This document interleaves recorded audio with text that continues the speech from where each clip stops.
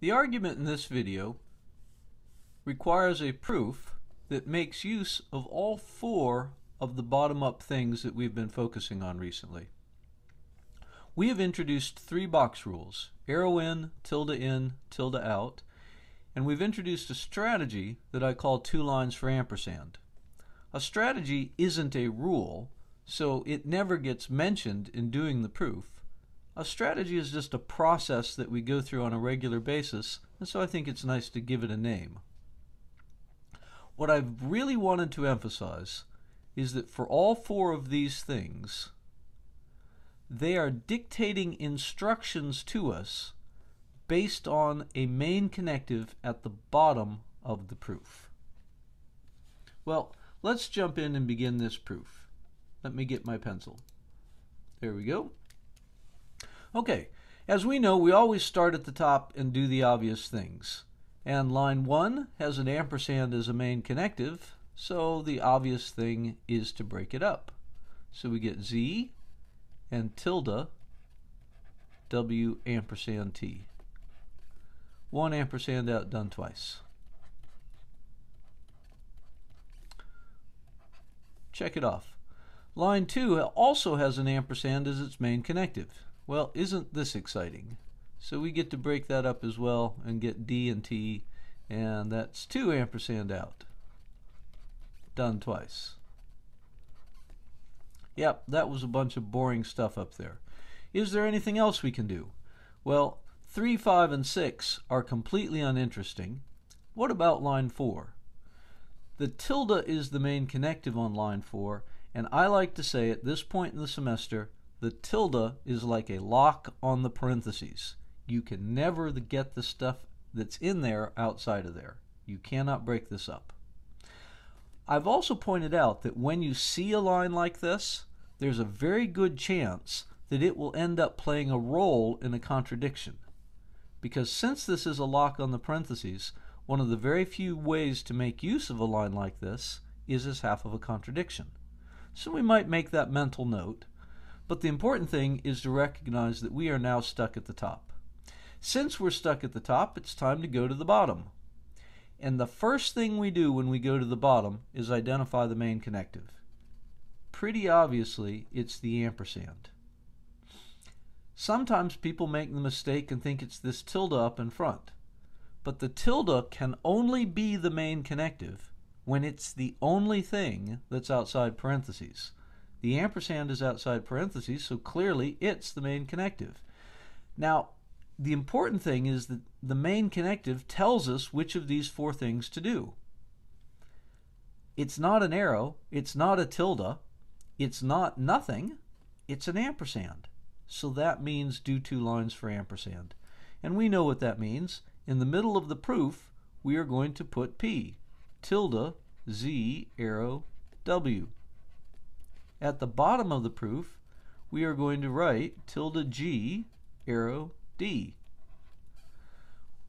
What we're doing is breaking this up into 2 separate proofs. We've got one proof, we've got space to do a proof for tilde Z, arrow, W, and then we've got space to do a proof for tilde G, arrow, D. What's really important here is that you deal with the parentheses correctly. When you look at tilde Z, arrow, W, everything in front of the ampersand, what's its main connective? It's a tilde in front of the ampersand. That's why when we write tilde Z, arrow, W, these parentheses are essential because we need to show that the tilde is the main connective. But when you look at tilde G, arrow, D, the arrow is the main connective on this side, and that's why we want to drop the outer parentheses here. Whenever parentheses would encompass the entire line, that's when you get rid of them. The bottom line is that this formula has a tilde as its main connective. This formula has an arrow as its main connective. We have completed 2 lines for ampersand. When you do 2 lines for ampersand, there's no boxes involved with this process. It's just breaking up the conclusion. Now, we look at each of these 2 things in turn and we attempt to prove them. Okay, so tilde Z, arrow, W. What's its main connective? Well, we've just said it's a tilde. which of these four things deals with tilde as main connective? Obviously, that's got to be tilde in. In fact, this whole formula just is tilde p. So, it's a box rule. We need to make a box up above it. We put this box like this. Nice four-sided box that occupies the entire available space.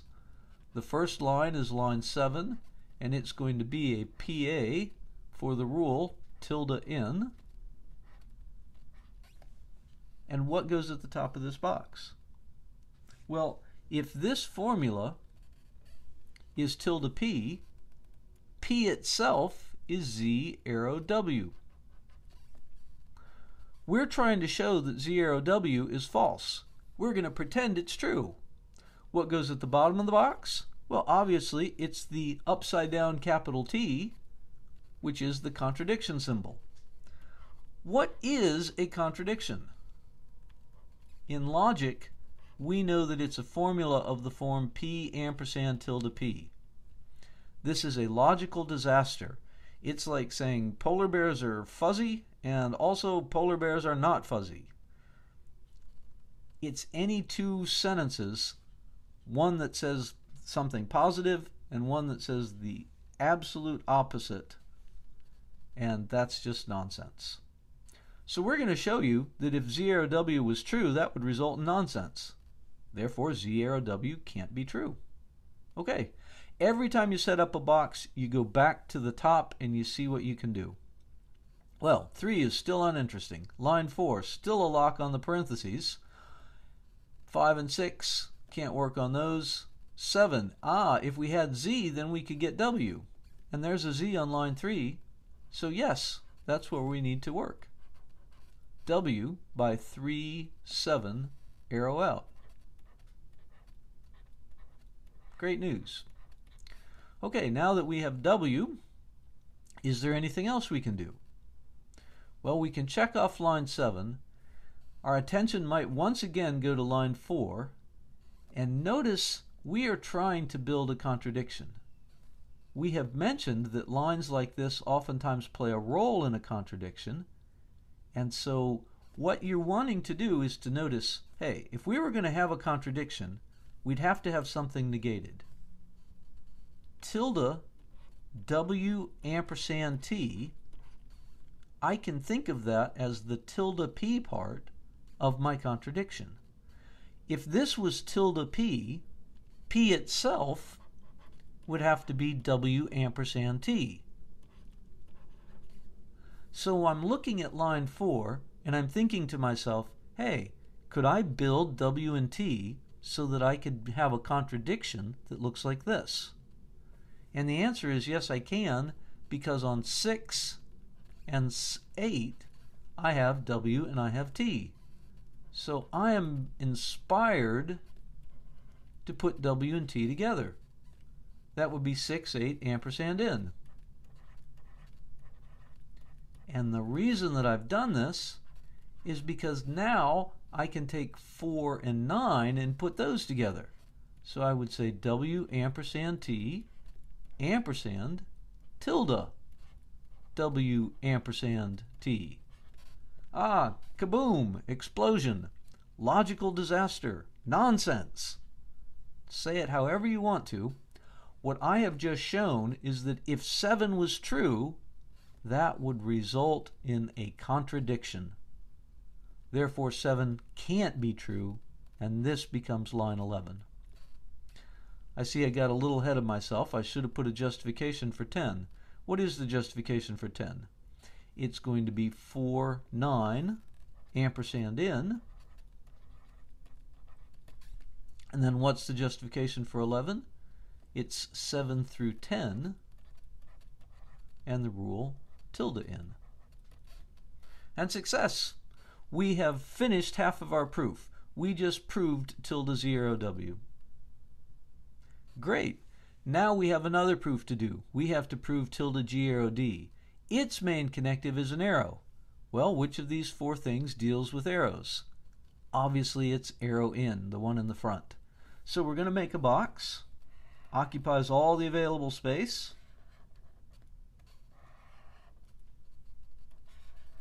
Has a nice wavy end on it. It's hard to draw neatly with this on a tablet like this. Okay, so here we're going to make a provisional assumption for arrow in. Now, we have tilde G arrow D at the bottom. If the arrow is the main connective, everything in front of it is P and everything is after it is Q. So we're not going to assume the opposite of anything. We're not doing tilde in or tilde out. Instead, tilde G goes to the top. And what goes to the bottom? D. That's arrow in. Quite simple. We've now got the box set up, and we're ready to go back up to the top and see what we can do.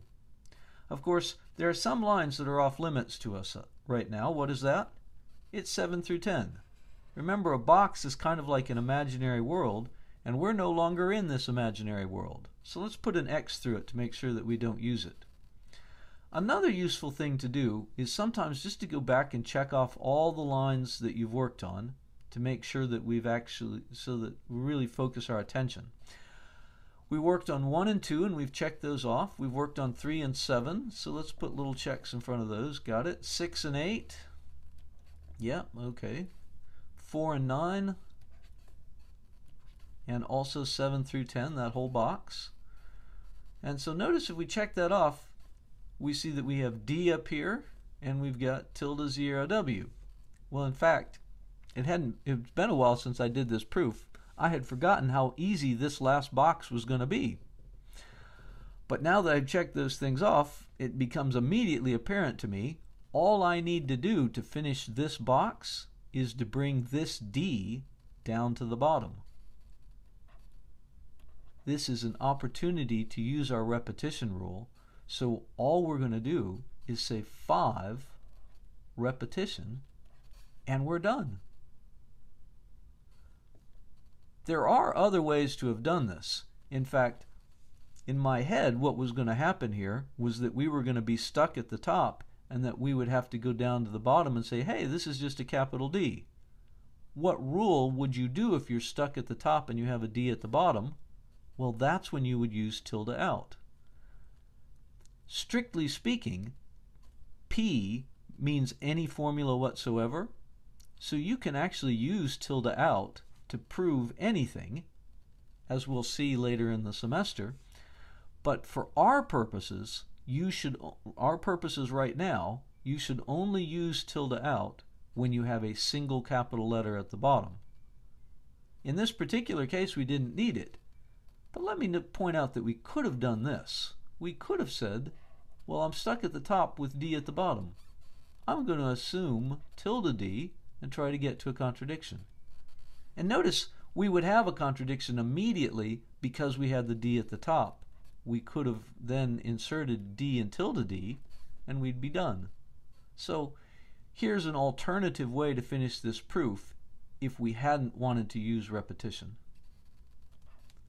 Since we did use repetition, this is simple. All we say is, okay, I showed you that if you gave me tilde G, I could get to D.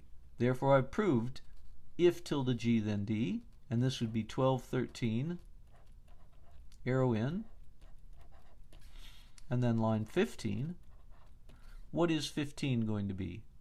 Well, remember, it has an ampersand as its main connective, and we penciled in 11 and 14 for 2 lines for ampersand.